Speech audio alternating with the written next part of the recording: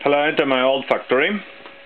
This is a new pair of nuts for middle pivot for Valmet H130. This is old nut. As we see, it's damaged enough and cut it in a half by angle grinder. So,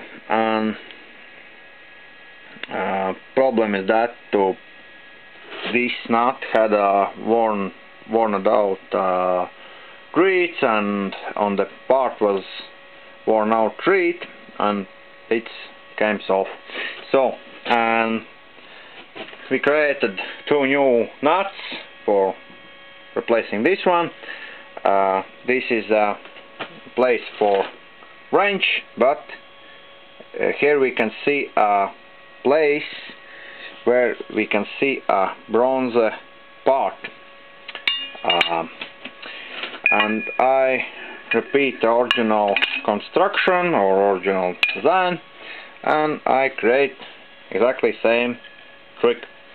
But I figured out, if we put here a bore with a thread, and there we can set a top screw, and here we, from inside or whatever in way, we set in bore a small part of bronze, or better is a brass. When we tighten a nut, and for unscrew or for releasing a nut, we can tighten it with a additional top screw from side. But in this way we can damage a thread if we take a regular top screw and screw it into the thread. So this part saves your threads, and also this part takes on it a thread form, and takes a better contact with the thread surface. Exactly so. I hope you can see in my camera that small part.